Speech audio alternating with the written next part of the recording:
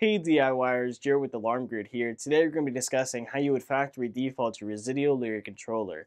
Now when you factory default your Resideo Lyric Controller, you're going to load the default configuration on your system. In order to access the default configuration, you will need the installer code to be able to get into that. Now when you do load the default configuration, it's going to clear all of your zones that you've had set up. It's going to clear all of your panel time settings. It's going to default the installer code back to its original, which is 4112. And it's also going to completely default all of your system settings. Now, one of the reasons as to why you had to factory default the system is if your panel was on firmware version MR7 or earlier. So what I mean by that is when you set up the system with an AlarmNet 360 account to be set up for monitoring, and you were to cancel that account, if you wanted to reset up the system with monitoring services, then you do have to perform the factory default in order to set it up with monitoring again. Now, it doesn't matter whether you're setting it up with an existing company that you had canceled with earlier, or even with a new company.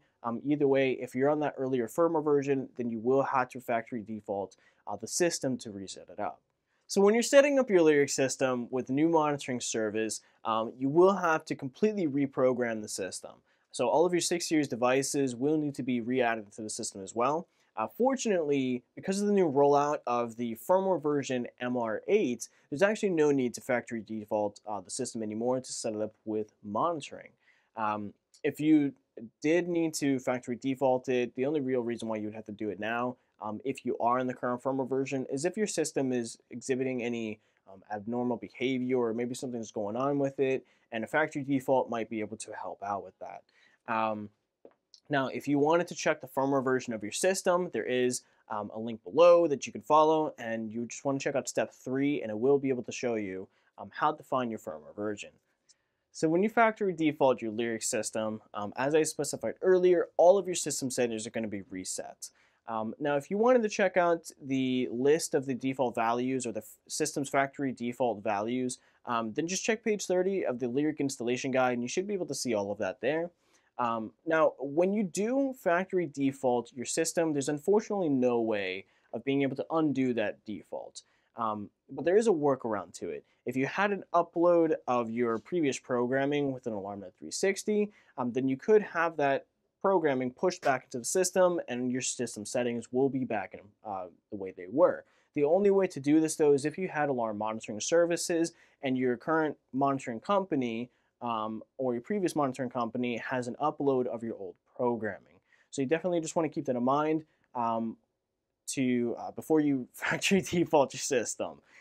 Just make sure or check with your company and see if they can upload the programming before you do anything like that.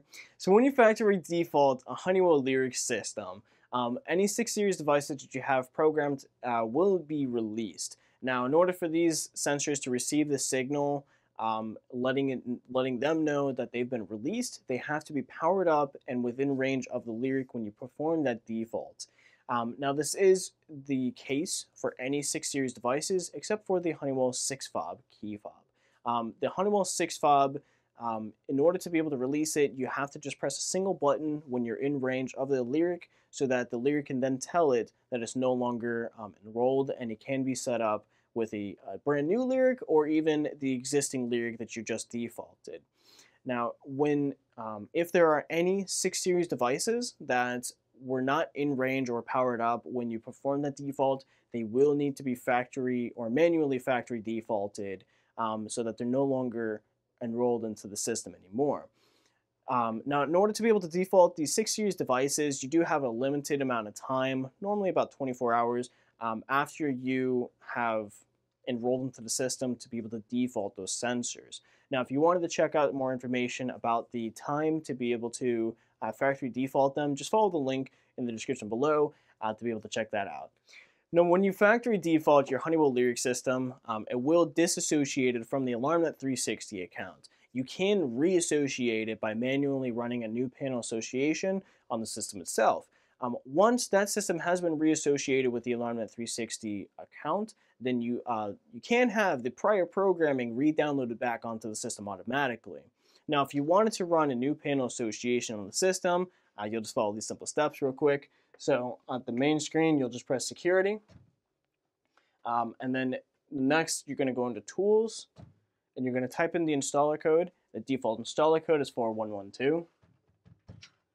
You're going to go into New Panel Association. So once you type in the installer code, you actually should see the New Panel Association right here. What you do is just press on that, and then it's going to initiate the process of trying to connect back into the AlarmNet 360 account. So once you have done that, you'll just hit the back arrow to go back to the main screen. Now, when you've reassociated the Honeywell Lyric to the AlarmNet 360 account, just go through the 6 series programming to reprogram all of your 6 series devices back into your Lyric system.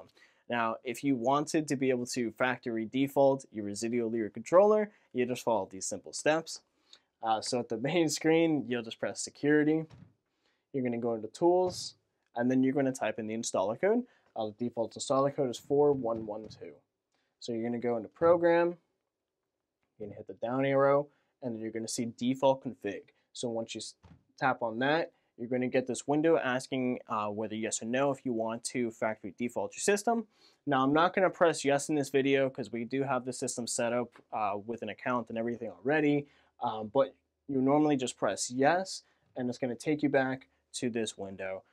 Once you have confirmed that all of your settings have been factory default and everything is correct, you'll just hit the back arrow to go all the way back to the main screen.